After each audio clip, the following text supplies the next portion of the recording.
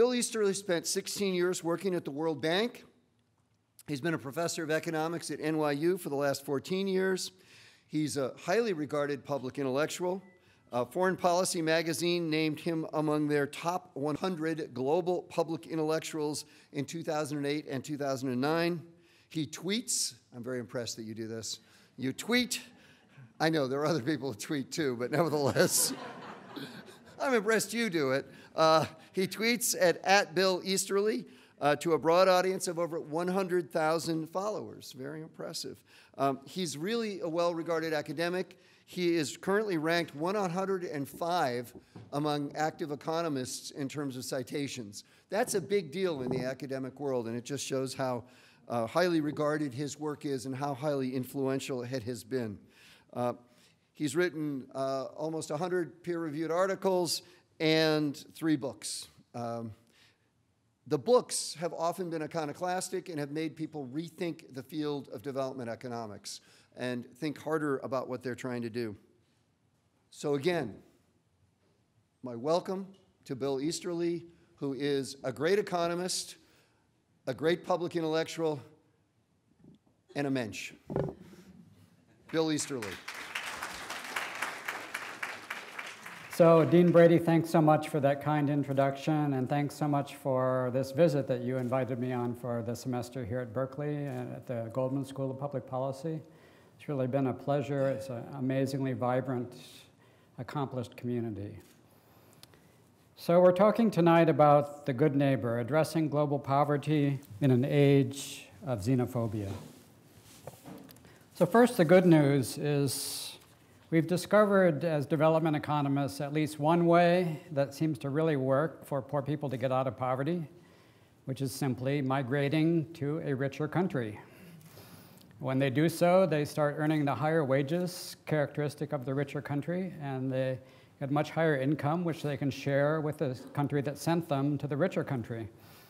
For example, 82% of Haitians who have ever gotten out of poverty did so by migrating to the US. It's a far more effective development program than all those aid programs, which unfortunately did not work so well in developing the country of Haiti. But unfortunately, rising xenophobia in the US and in Europe is closing off this particular escape route out of poverty, and that's what we're going to talk about tonight. And what's sad to me as a development economist is we in the development establishment may have unintentionally contributed in our small way to images that do breed xenophobia. Particularly as there's been a kind of alliance between the global war on poverty and the war on terror. Now, why did that happen and what is it based on? Let me read you a quote. Poverty breeds resentment, hostility, and insecurity.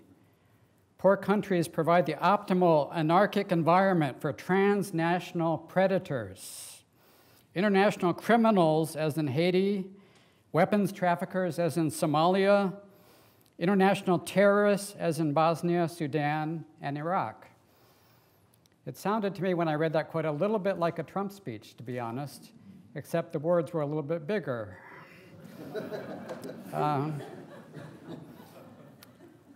But it wasn't a Trump speech. It was a respected Brookings scholar named Susan Rice who said this in 2006, and she later became the National Security Advisor under the Obama administration. This idea that poverty is the root of terrorism has actually been held in common by both parties since 9/11. President Bush, soon after 9/11 in March 2002 at an aid conference, said that we fight against poverty because hope is an answer to terror. And at that aid conference, he agreed to increase US foreign aid substantially under this idea that hope is an answer to terror. And that is why he was providing aid to fight against this poverty.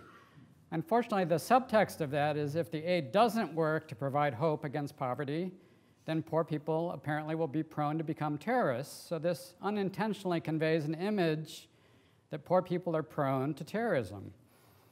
Not exactly the image that we want to promote if we also are interested in admitting poor people as migrants to get out of poverty. So this view has been remarkably widespread among many different economists, think tank people, government officials, cabinet secretaries. There's a famous book called The Bottom Billion in 2007 that said, some citizens of the rich world are going to die as a result of chaos in the bottom billion. So it's almost like we've gone from trying to motivate people to care about development out of compassion to trying to motivate them to care out of fear. World Bank president and former Bush official Robert Zoellick in 2008 said that broken states are the weak link, meaning poor countries, as you can see elsewhere in his speech, the weak link in the global security chain if they are infiltrated by terrorists.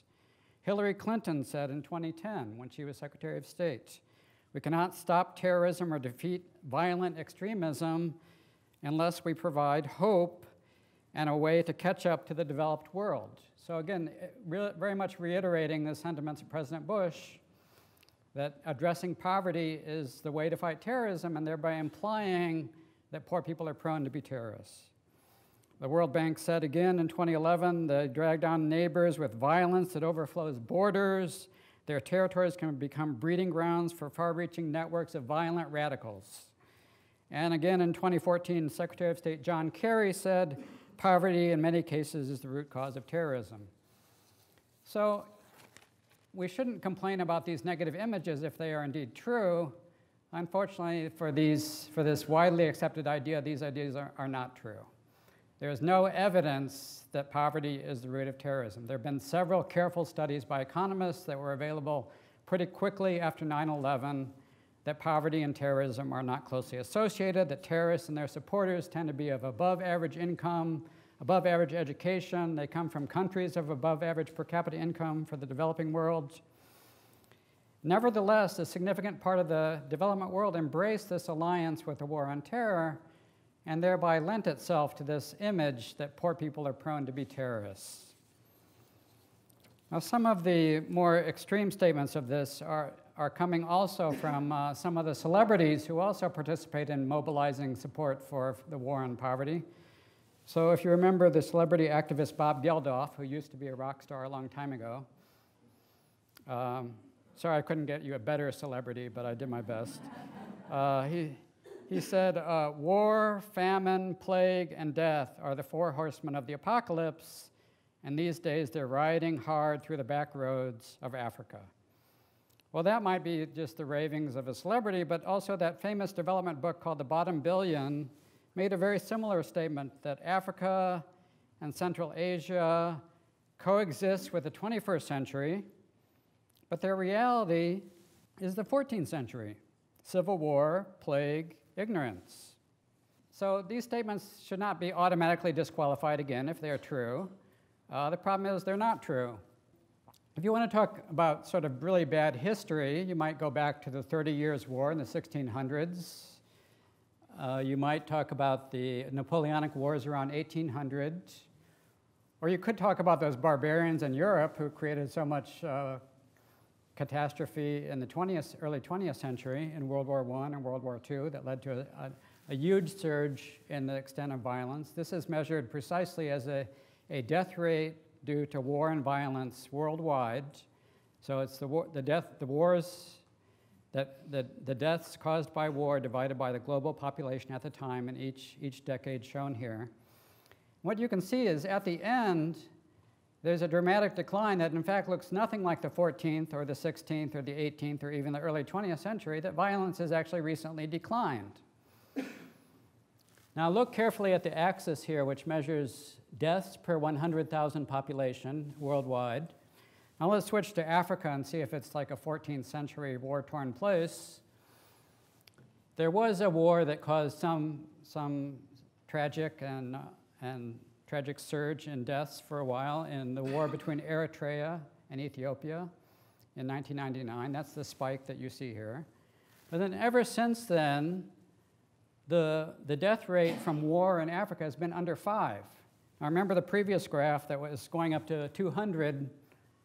The death rate in war in Africa has been under 5 consistently ever since 9/11. And if I updated this graph for 2016, it would be very similar, or 2017. So Africa does not quite fit the picture of a war-torn place dating from the 14th century. It's in fact true that the death rate from war in Africa is actually lower than the death rate from automobile accidents in the United States.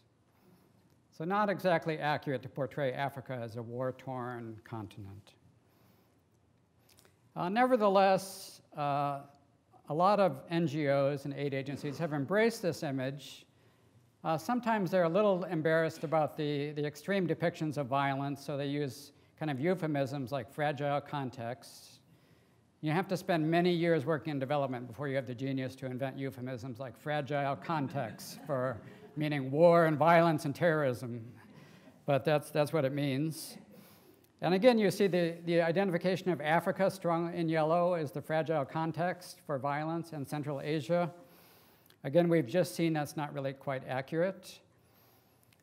How prevalent is conflict? Well, this fragile context concept led to some vagueness because it included anyone who was in a country having a war, even if they were thousands of miles away.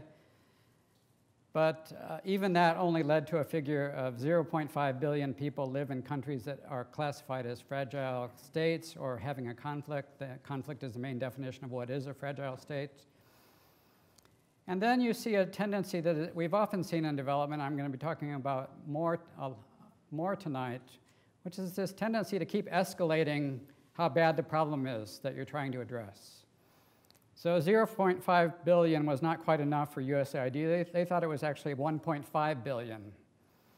The same number, the same year, they somehow tripled the actual data number from 0.5 to 1.5 billion. Okay, we have 1.5 billion. Do I hear 2 billion? Yes, the World Bank in the same year said it was 2 billion. Yes, 2 billion people are affected by war. Now, of course, war for its victims is a very tragic thing, and nothing I'm saying tonight takes away from that. But if we're going to characterize whole regions or whole peoples as war-torn places, we want to be a little bit more careful. What kind of data do we have? Well, we do have data on actual deaths from war. The actual deaths from war in 2016 were 0.1 million, which is 20,000 times smaller than 2.0 billion. Now, of course, war deaths do affect other people, lots of other people, but it doesn't seem quite to justify these numbers. So this is a part of a phenomenon that we've been struggling with in development economics and development efforts for a long time. It's a phenomenon that's been called poverty porn, where there's a tendency to overstate the degree of disaster, portray the extreme situations as typical. A writer in development named Alex DeWall said back in '97 that NGOs make habitual inflation of estimates of expected deaths. And to be fair to them, there's a good reason why they do that. They're really trying to get people to pay attention to the tragic problems that exist elsewhere in the world. They need to raise money from rich country publics to do that, both aid dollars that go through official channels and contributions to NGOs. And so they stress the negative images in a way to try to get people to give more, and and indeed they often succeed in doing so. So there is a compassionate side to that, but as the poverty porn critics have realized, it also creates these very negative images of poor people, which also show up in these photographs that you see here. So a recent example of this was NGO that you all know, Save the Children, did a series of 2 YouTube videos about violence in Syria, very much designed to kind of get people to care about the violence in Syria. Again, a very good cause, get people to give money to the violence in Syria. So they showed images like this, where you have this very scary image of this guy with the gun in the background, hooded in black, and this young girl in the foreground crouching. Now, this is actually not a real picture from Syria. This was actually their dramatization of the violence in Syria, which they also decided to feature a British child instead of a Syrian child. This is a British child in the foreground. So their justification for doing that is maybe you would care even more if you could picture a British child or an American child as the victim of these scary guys in the background with guns, and you would care more and you would give more to help address the Syrian crisis. Again, these are all very good causes, But then, on the other hand, you're left with an image of a very scary guy in the background with a gun threatening an English child. Are you going to let that guy into the country as a refugee or an immigrant? So as I said, this practice and development has been going on for an awful long time. This is a record that goes all the way back to 1984 called Do They Know It's Christmas? It was done by this celebrity Bob Geldof again, by other famous musicians like Sting and Bono. This was originally done in a big celebrity concert to raise funds for the Ethiopia famine in 1984. There's also a parallel effort in the US that featured another song called We Are the World that many of you are probably familiar with. So this one, I actually found this album in a used record store in my very small hometown in Ohio and immediately bought it and took a picture of it for this slide. So you can see in the image department, you have these sort of, again, these happy English children playing in the background with lots of presents, and this kind of degrading image of two African children in the foreground with, extreme malnutrition, being tormented by flies, victims of violence. And the lyrics are, these are some of the lyrics in the song. I unfortunately can't sing them for you, which would have been a lot more entertaining, but where nothing ever grows. So this is, these are lyrics written by Sting and Bono and other famous celebrities you've heard about. Where nothing ever grows, where no rain or rivers flow. Well, that's not actually true. They could have actually checked a map of Ethiopia that there are actually rivers in Ethiopia. You may have heard of one of them. There's a river called the Nile that goes through Ethiopia. Bono could have checked that. It wasn't that hard to check. The Nile goes through Ethiopia. And Bono is also under the strange impression that Ethiopian Orthodox Christians don't know when it's Christmas. Sorry, I was expecting that to get a bigger laugh than it did. This song was re-released in 2014 on the 30th anniversary of this. And again, they're portraying, the lyrics this time include phrases like, Africa is a land of hope and of dread and fear, again, resorting on the images of fear, dread.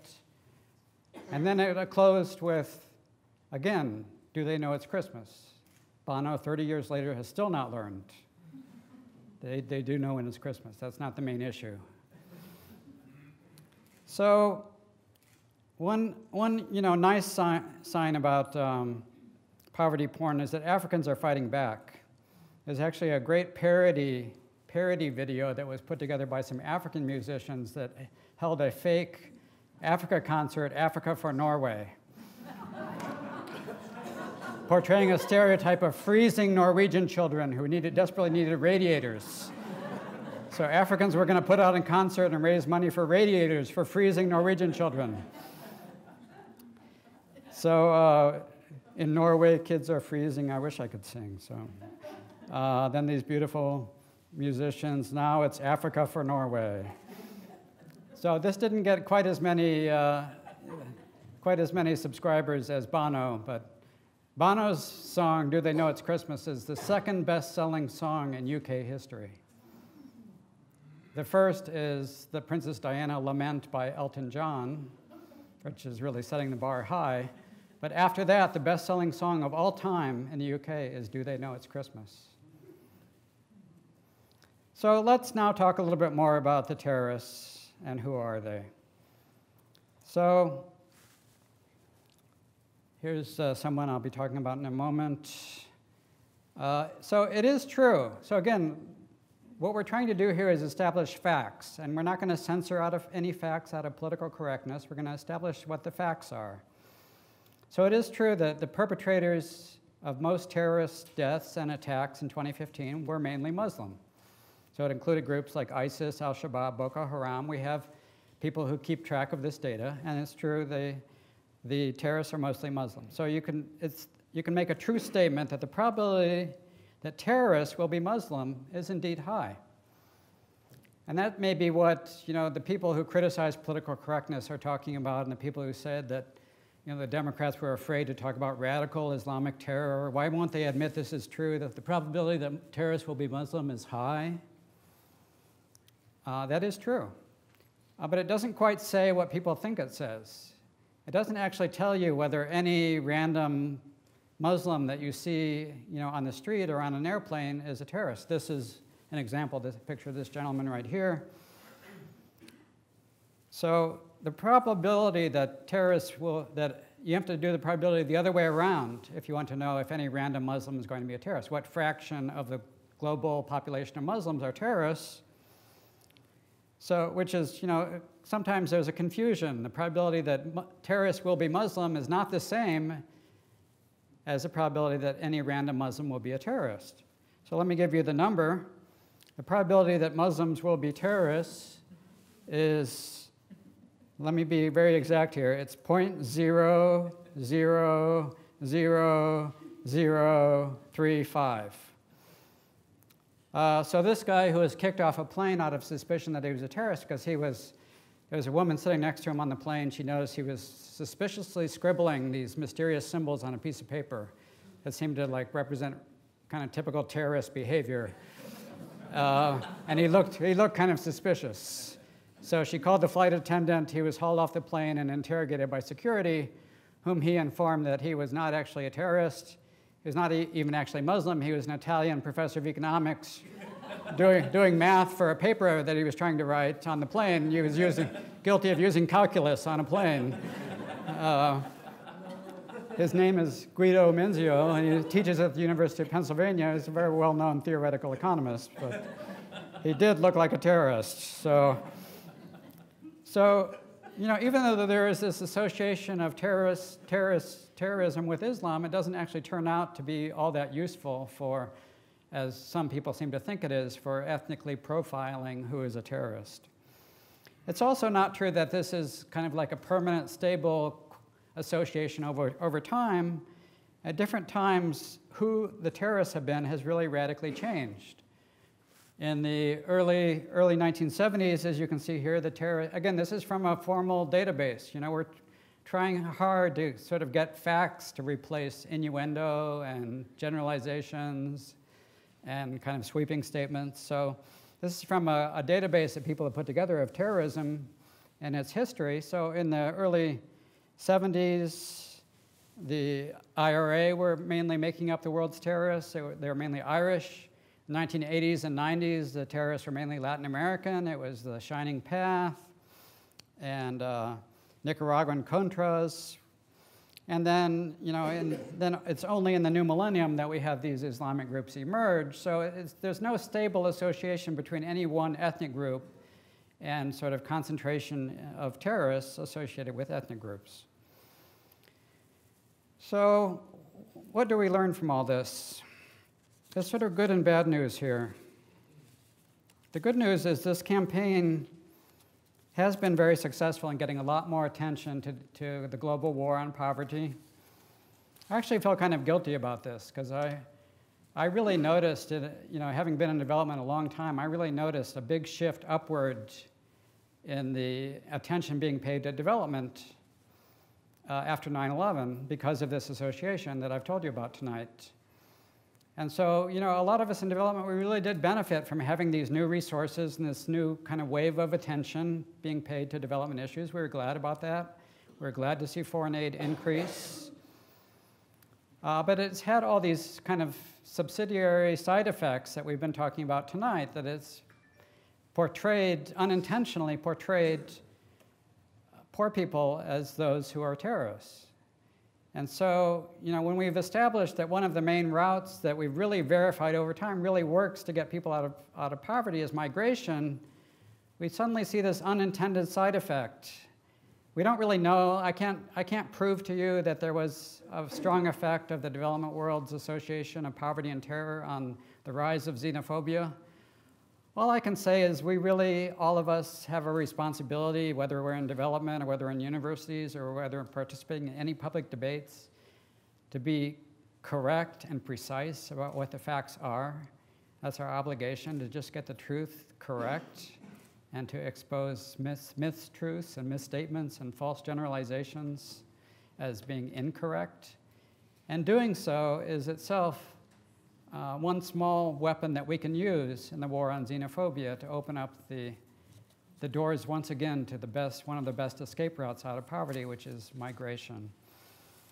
And as an economist, I have to say, a lot of what's going on with xenophobia is so much contrary to the economist way of thinking. It portrays an ugly world of kind of zero-sum struggle between conflicting groups, which of course really does happen sometimes. But the real story on global development has been the amazing interactions of individuals who are not primarily defined by ethnic group. They're defined as individuals who find ways to do voluntary transactions with other individuals that makes both sides better off. That's a positive sum gain. That's gains from trade. That's gains from voluntary transactions in which both sides benefit. So an individual immigrant participates in a voluntary exchange where they bring his or her services to a new country where someone wants those services, whether it's low-skilled services or it's Nobel Prize-winning services. The principle is still the same. So I hope tonight we can use some of these facts to join the fight against xenophobia and continue the roads that were open to our ancestors to get out of poverty through migration and not confront a wave of xenophobia when we arrive. Thank you very much.